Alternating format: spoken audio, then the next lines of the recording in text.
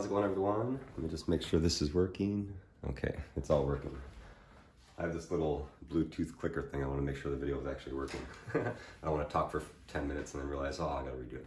All right, so this video is about street riding, a body position for street riding. So first thing off the bat, just because you know how to do body position does not mean you will use body position every turn for every ride.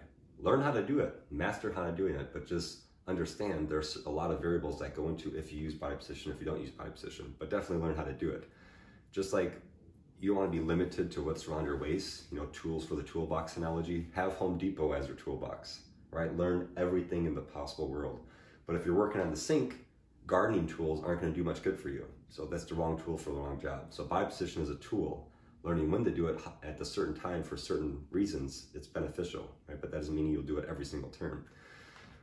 First, thanks for everybody for watching, subscribing, buying my t-shirts, my books, and hats, and everything else, so I appreciate it. So first, you could be neutral a lot of different turns. You can just ride around. If you follow me out in the twisty mountain roads, you can just be neutral. And you'll see me, I don't move much of my body at all. Just riding around, my arms are always loose. I don't want to be the broken arm syndrome, Lion King syndrome. You don't ride around like this. No matter what you're doing with your body, I highly recommend keep your arms loose and bent. If you're on a cruiser style bike and you're like this, your arms are straight. You can't turn too much, you can't operate the controls too much, right?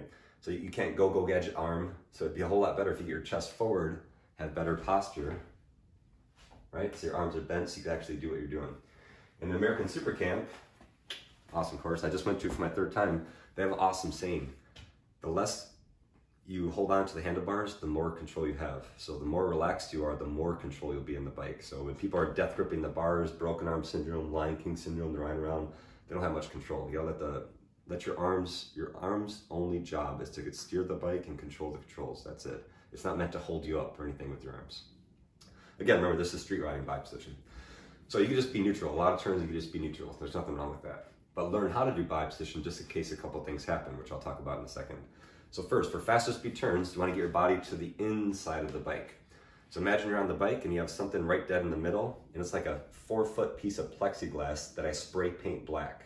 And it's right dead, it's like, 10 inches plexiglass directly in front of you, and you can't see through it, right? You have to get your body to the outside, you get your head to the outside to actually see what the heck's going on. So that's the body position. The reason why this is so beneficial, if you get your body to the inside, the bike is more upright. With the bike more upright, you have more ground clearance, so you're not going to be scraping your parts like if you're on a cruiser style bike. But the main thing everybody will benefit from, the more you get your body's weight to the inside, the less the bike will be leaned.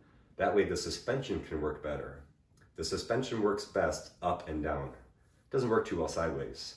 So if you're going through a corner neutral, right, and you're leaning this far over and you're about to hit a pothole mid-corner, the suspension can't work too well. It can't manage that too easily. So you may slip, or you may even crash, I don't know.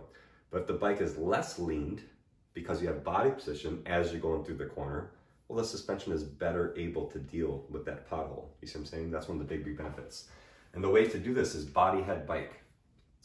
It's just an easy way to think about it. So you get your body to the inside, then you turn your head, and then you turn your bike.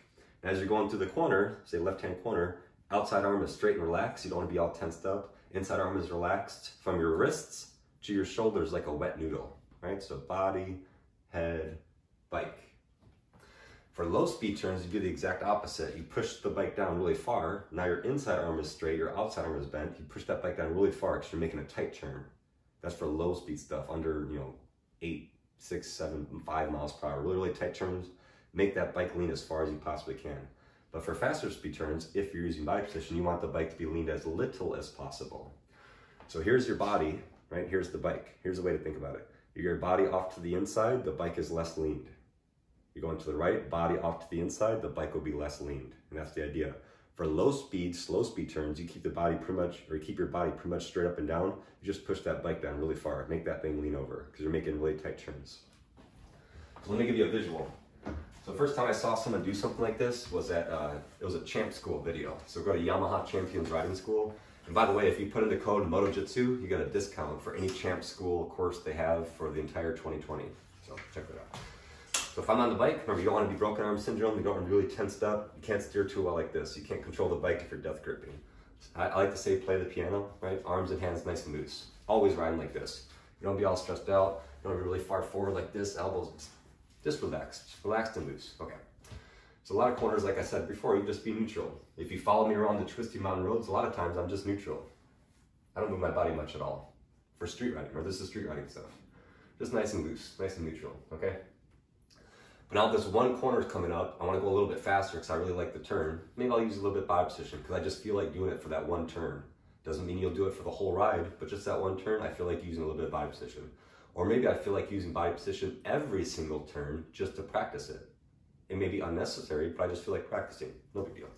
Right? So you're going through, you're about to go through a left-hand turn, right? So you go body, see my body's to the inside, then you turn your head, and then you turn the bike. The bike is less lean. Versus if I was just staying neutral, the bike would be lean this much. But watch, when I get my body to the inside, this is the big benefit, right? If I'm staying neutral, I go to the inside, you see how much the bike is leaned. Watch the bike. If I get my body to the inside, right now my head is dead center in the middle of the bike. If I get my body to the inside, watch what happens. The bike is more upright. And with the bike more upright, the suspension can now deal with the imperfections of the road. This is why it's so important to learn how to do this and master doing it, even though you may not use it or do it every single turn. So a lot of people tell me, oh, I don't have to learn all that body position stuff. Yes, you do. It does not mean you will use it every turn, but at least know how to do it, just in case. Just in case what? Good question, I'm glad you asked. So check it out, you're going through a corner, and you're just neutral. Loose arms, playing the piano, just going through a corner, you're neutral. But all of a sudden, through a right corner, blind right-hand corner, right? You're going through the corner, something rolls out in front of you. Maybe it's a squirrel running out, maybe it's a tree branch, whatever else it is. Or you come around a bunch of gravel or sand or water mid-turn, right? You're going through the corner, first you're neutral, the bike is leaning over this much. But something, you're about to hit something, you're about to hit some gravel, a squirrel, whatever else, you could add body position, AKA take away lean angle, so the bike has a better chance to deal with that stuff. Do the right-hand turn, everything's fine. Just going through, just neutral, everything's good. You're about to hit something, holy crap. You see that? I'll do it again, it was pretty fast. So you're going through the corner, you're just neutral, turn your head, always turn your head. Big head turns are always, no matter what. Big head turns looking through the corner, you start to turn the bike, you're dead neutral, your head is in the center of the bike. You're leaning, everything's going through. Something happens, gravel mid-turn. I get my body to the inside, which pushes the bike more upright, which allows the suspension to work better. That's why it's so beneficial to learn how to do it. And again, for low speed turns, so faster speed turns, my body's to the inside, my arm is loose, my outside arm is pretty much straight, not tensed up, but just nice and straight and loose. My body's to the inside, the bike is less leaned. For low speed turns, I'm doing the exact opposite. Now I push the bike down really far, inside arm is straight, pushing the bike down, make that thing lean really far, outside arm is bent, and I'm pretty much to the other side of the bike, going through a right-hand low speed turn, 5 miles per hour stuff, right? Now I'm going faster, I'm gonna do the exact opposite. I got my body to the inside of the bike. Inside elbow bent, arm parallel to the ground or below, nothing really crazy, right? This is street riding. I keep on emphasizing this is street riding. Anything to do with your lower body, 100% unnecessary for the street. There's no need. And there's like 3 levels, right? Big head turns, then you have your upper body, then you have your lower body. So for street riding, big head turns, staying neutral, going through turns, no big deal, that's okay, right? Street riding, just head turns, staying neutral. You can do that all the time, no problem. And if something happens or you want to practice, just in case there's squirrel or gravel or something like that mid-turn, learn how to do a little bit of body position, practice how to do that, get your body off to the inside. See my body's moving a lot, but the bike is not leaning that much? That's the idea. I want the bike to be leaned as little as possible for faster speed turns. You see that? For low speed turns, I stay on top of the bike. Now I just lean the bike a lot. Low speed turns, I push the bike down. Now the bike is moving independent of me. I kind of have to disconnect from the bike when I'm doing low speed turns. Low speed left, low speed right, push the bike down really far, I pretty much stay upright. Faster speed turns, I get my body way off to the inside. Bike is more upright. Faster speed turns to the right, body off to the inside. So imagine this is my bike, and again, right here in the middle, there's something that goes up 4 feet. It's about 10 inches wide, and I spray paint it black. I can't see, right? Get your body off to the inside. That's kind of the positioning. And keep in mind, the timing and how fast you do this makes a difference as well. That's something else I learned at Champ School.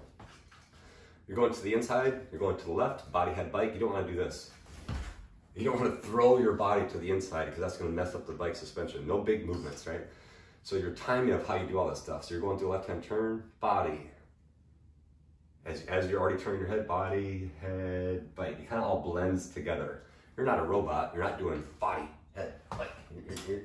You can learn in that way if you want to. When you're first starting to learn, you can practice in the parking lot. But when you actually go and ride, it just kind of blends all together. You're going to the right, body, head, bike.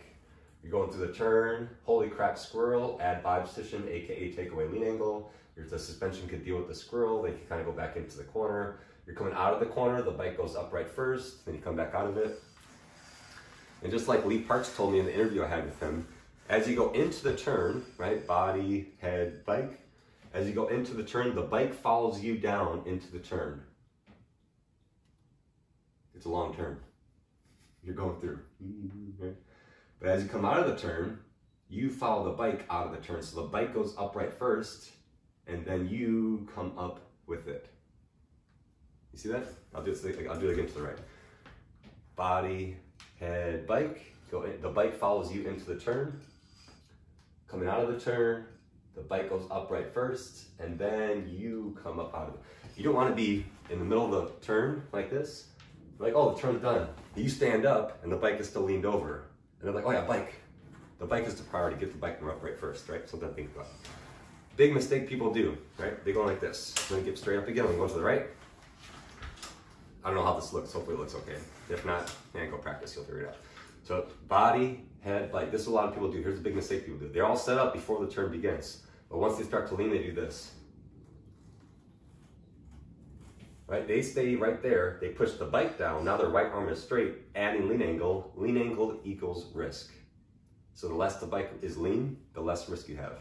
So they push the bike down underneath them, then they bring the bike up out of the corner, and that's how they take a faster speed turn. That's not what you want to do. Either be neutral, right, or go off to the inside. But you don't want to add lean angle. You're just adding risk. Faster speed stuff, you don't want to do that. So you're to the neutral. You're nice and relaxed, going off to the inside, body, head, bike. As you go down, you're now stuck. You don't want to move your body too much more after this. Body goes to the inside, the bike follows you inside of it. As you come out of the corner, don't just jump up, let the bike come up first. Bike starts to come upright. See that? Lean angle is less, and then you come up out of the corner. When the bike's upright, then you can kind of slowly start to move and back to the neutral. You have a long straightaway. So you're going, and you're going, and you're going, and you're going, straight, straight, straight, straight. Then you have a left-hand turn coming up, and you feel like using body position for this one corner. That's what you feel like doing. Not every corner. It all depends. So you're going, you're going, you're going, everything's good. Right? So body, head, bike. You go into the corner. Holy crap, squirrel. You take away lean angle, the suspension could deal with the squirrel, then you kind of go back into it. All right. I think guys have enough examples by now. That's a lot. So again, let's do a little summarization. For street riding, head turns, upper body, awesome. Lower body, unnecessary. When you start doing full body position, half butt cheek off, you're doing knee dragging stuff, you're in a big parking lot and you're practicing to get good at that before you go to the track. That's like track riding stuff. If you have to move your lower body on the street, you're probably going too fast of a pace anyway. It's probably extreme risk. There's no need to do that. Have I done that before? Yes, because you learn as you grow, right? When I first started riding, I was doing all kinds of crazy stuff on the street. Knee dragging everywhere on the street because I wanted to be cool. I wanted to fit in. I thought that's what I had to do. But the more now I'm going to the track, the less and less speed I do on the street because I just realized it's just too insane. I need to be doing this crap. That's why I just love going to the track so much now, because you could go balls to the wall at the track, like holy crap, go as fast as you can. But now I think about the pace and what I'm doing at the track, I would never come close to even begin doing that in the street. It's just too much risk, right? Public road riding, come on. So upper body, no problem for the street. Lower body, you don't have to move at all. No lower body shifting. I don't recommend that at all for street riding. So go out and practice. Body, head, bike, timing going into it, body off to the inside. The benefit, I want the bike more upright so the suspension could deal with the imperfections of the road. That's one of the main benefits. Suspension doesn't work sideways, it works best up and down. So if I could have the bike leaned less through the corner because my body's off to the inside, that's a good thing. Or even if you're staying neutral and you're going into the corner, if something happens, a squirrel runs out in front of you, take away lean angle, aka add body position, so the suspension can now better deal if you have to hit the squirrel mid-corner. Who knows? You might have to do it. And one more time, just because I'm making a video about this, body position, does not mean you will use it every single turn. I've gotten a whole lot of comments about my videos about body position that I've made already, and they say, well, I watched you following around the twisty mountain roads. I was riding behind you for 30 miles of twisties a week ago, and you weren't moving your body at all. But you made a video about body position. Why weren't you doing it? And I had to explain to him, I was like, just because I make a video about something, that does not mean you will do it every single turn. Sometimes I just feel like doing it every single turn, and I will. 100 miles of twisty mountain roads, every single turn, I'll be doing body head bike. Even though it may be unnecessary, I just feel like practicing it. Why not, right? The next time I go ride the same exact route, same pace even, I won't even move at all. I'll just stay neutral, loose arms like always, I'll just stay neutral on the bike. But then maybe one turn is my favorite turn. I feel like going a little bit faster through the turn, now I add a little bit more body position, just because I feel like it. So just because you know how to do something, just because you have a lot of tools, does not mean you'll use it for every single turn. Just want to really emphasize and make sure you guys understand that, right? So get out there and practice. Thanks for watching. Share with somebody who might find this stuff beneficial, and I'll see you guys later.